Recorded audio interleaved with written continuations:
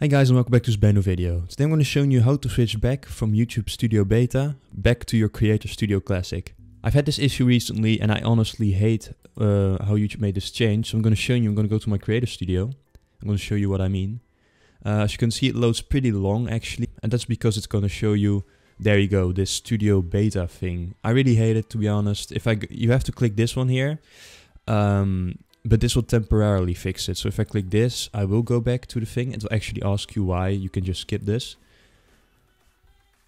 It'll just, this is what I want. This is actually the dashboard that I want.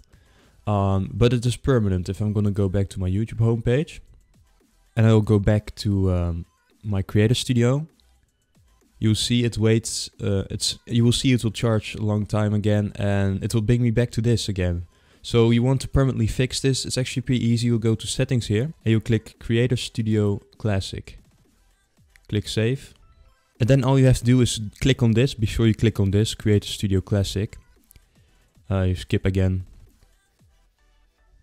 And there you go, you're here. And I can check for you if you want, if it's fixed now.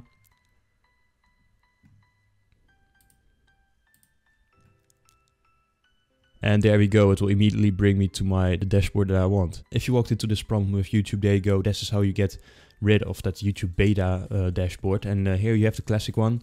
So I hope you enjoyed this video. I hope it helped, of course. Please leave a like, will be really nice. Subscribe would also be really nice. And I hope to see you guys in the next video. Goodbye.